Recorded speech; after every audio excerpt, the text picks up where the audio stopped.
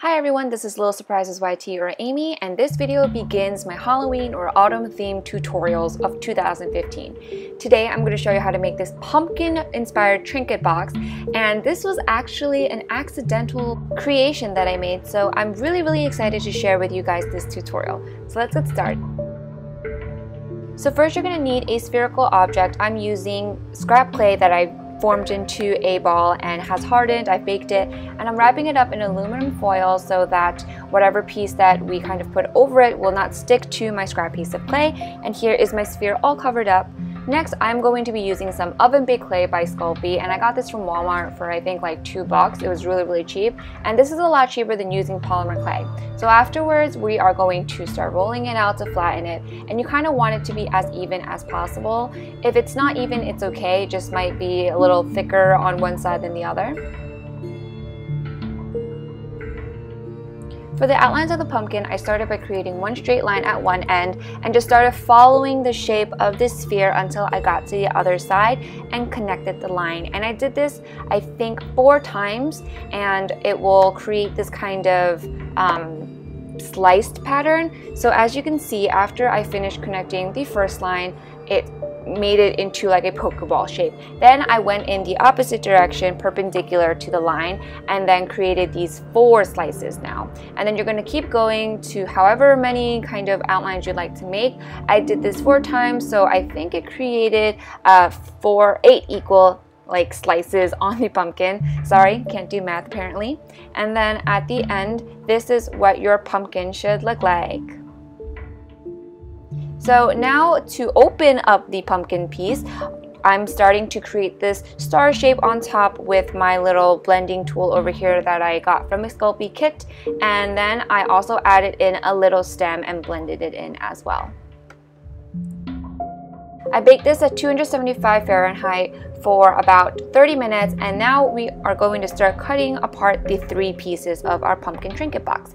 So first I started to carefully cut at the top, and you can see that I'm doing this very slowly, and it's probably better to be using a scrap piece of clay for the sphere because you can actually use your blade to cut through the entire top part, and you're going to feel like the squishiness. You also want to do this while it's still kind of warm, because if it's cold it might crumble apart and break, and you don't really want that to happen. So as you can see, part of the aluminum foil came off with the top, but that's totally fine. That's why we're using aluminum foil, and it also creates kind of like the inside pumpkin texture when you carve out a pumpkin, so that's pretty cool.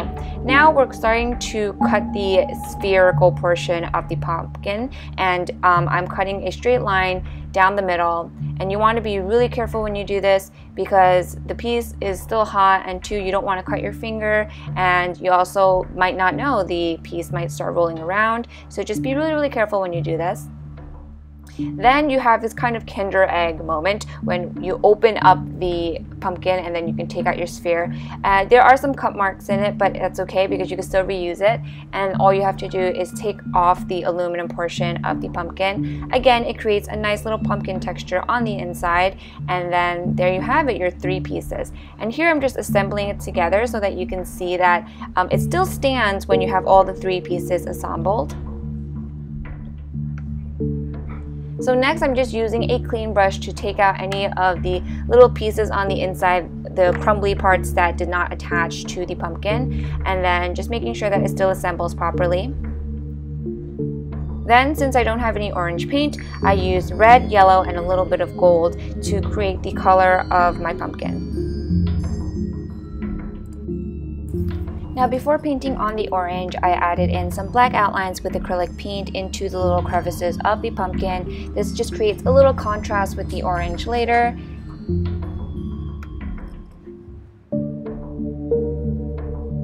Now before you have the black paint completely dried, I started painting on the orange, and as you can see, the black kind of blended in with the orange, which I think had a really nice look to it. It wasn't intentional, it just happened to do, appear this way. And then after the first coat is dried, I actually went in with a second coat of paint to make it a little more opaque.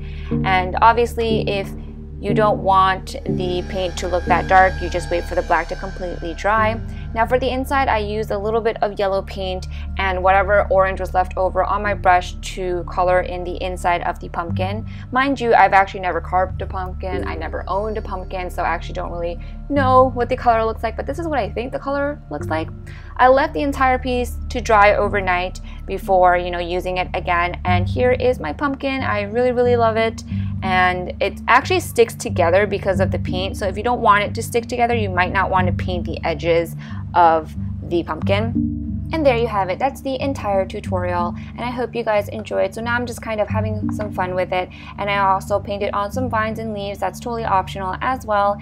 And again, if you actually wanted to make the bottom portion a full pumpkin that's not like this trinket box kind of thing, you can always glue the two hemispheres together, but I actually thought the trinket part kind of look to it was really cool because you put stuff in it, you can open it and close it, it's a little more mobile.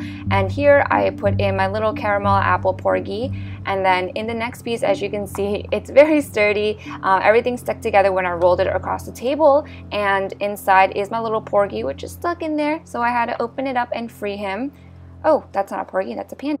Troubles aren't the only things that fit inside. You can use this as a little box to give gifts inside. So I put in a little ring. It also fits necklaces, and it's just really perfect to give to a friend. And I hope you guys enjoy this tutorial. I do have this listed on Etsy right now, so you can feel free to purchase it. And thank you guys so much for watching. I hope you guys will stay tuned for more Halloween and autumn inspired tutorials.